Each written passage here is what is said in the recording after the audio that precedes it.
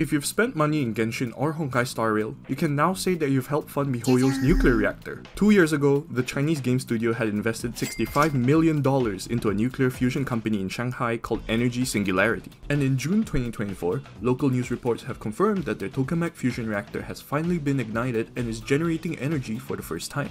Tech companies, which include game studios, use lots of energy to run their servers, so miHoYo is essentially giving back by contributing to research on sustainable energy. Tokamak fusion reactors use the process of nuclear fusion to generate energy. Giant donut-shaped magnets heat up hydrogen fuel until it turns into an extremely hot gas called plasma.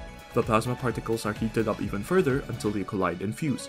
This process releases tons of energy as well as steam, which drives turbines and finally produces electricity. That said, tokamak reactors aren't commercially viable just yet, as they still consume more energy than they produce. But when perfected, it could solve most of our energy demands without any harmful byproducts like carbon emissions. With miHoYo's contribution to the reactor's R&D, I guess you could say that they're living up to their company motto, Tech Otaku Save the World.